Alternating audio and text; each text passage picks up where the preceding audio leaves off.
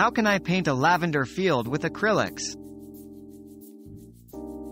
Acrylics are versatile and perfect for capturing the essence of a lavender field. Start with a light blue gradient for the sky.